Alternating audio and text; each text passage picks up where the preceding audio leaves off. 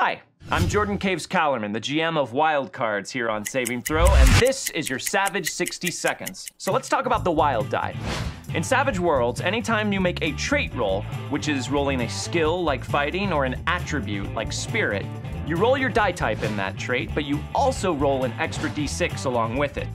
This d6 is known as your wild die, but you don't add it to the result of your other roll. Instead, you keep the better of the two results. And your wild die can ace as well. Now, we recommend using a different looking wild die than the rest of your dice to avoid confusion. Also, remember that you don't add your wild die to every roll you make in the game, mostly just trait rolls, so you won't add it to a run roll or to a damage roll or things like that. And also, make sure you avoid rolling double ones. That's a critical failure, and it typically means something extremely unpleasant is about to happen. But hey, no risk, no rewards. This has been your Savage 60 Seconds.